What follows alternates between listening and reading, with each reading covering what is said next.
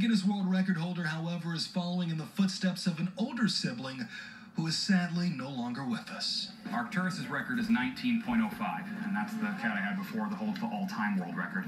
And this is his full brother. Unfortunately, a house fire back in 2017 led to its death, along with the death of its brother Cygnus, the record holder for cat with the longest tail. But Dr. Powers has found ways to utilize his newer fur babies as therapy cats in his office that's unlike any other in Farmington Hills. I take care of the LGBT population. I'm an HIV specialist, so it kind of goes with that. And I take care of transgender people and just general health as a family doctor. I couldn't find anybody who was willing to hire me, and so I decided to open my own sandbox. Having my cats around all day, it doesn't feel like work. And they're more like their older siblings in more ways than one. As the former president of the Ferndale Cat Shelter, Dr. Powers was able to once use them to raise over $40,000 for the facility.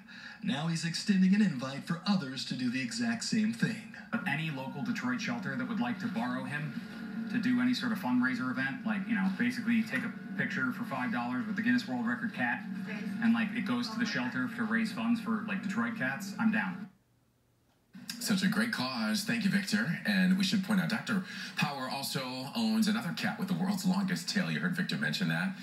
Pretty impressive. I want to protect the homes and autos.